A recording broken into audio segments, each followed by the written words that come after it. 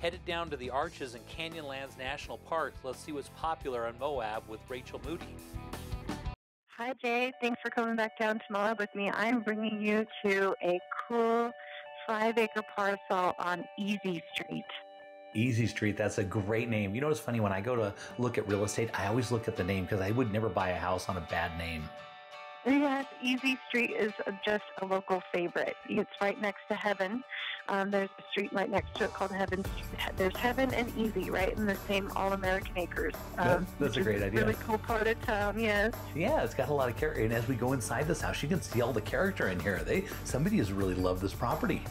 Yes, it is full of character. It is a charming little house. Lots of light, as well as this nice sunroom that she has here with her. It's adjoined to her kitchen and her dining room and then an outdoor patio. What's really, really unique about this home is that it sits on 5 acres. And with that 5 acres, it is subdividable. If you wanted to do multiple things with that property, you could have just a 5-acre mini farm because it has a tremendous amount of water. It also has animal rights, so lots of opportunity for agriculture if that's something that you're interested in. But it also has the ability to be subdivided into small parcels, nothing less than 1 acre. So if somebody wanted to split off a couple of acres to make the home more affordable or to build another home, that would certainly be a potential here. And that's really nice because if you want the seclusion and be away from things, you just leave your acreage. If you want to make some money, you can subdivide, which is Absolutely. A lot of fun. Flexibility is always a good thing in real estate.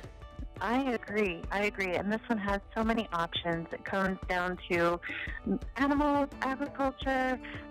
If you want to do a shop, have a place for toys. If you want to build a large luxury home, this one's surrounded by some other luxury homes. It has a lot of potential, and it's really just in one of our classic favorite neighborhoods called All-American Acres out in the valley. And it's got so much character. This is just teeming with character everywhere you look. Like, oh my gosh, this thing's so cool. It is pretty cool. Yeah, and a lot of acreage, a lot of flexibility. This is a good one. I really like this.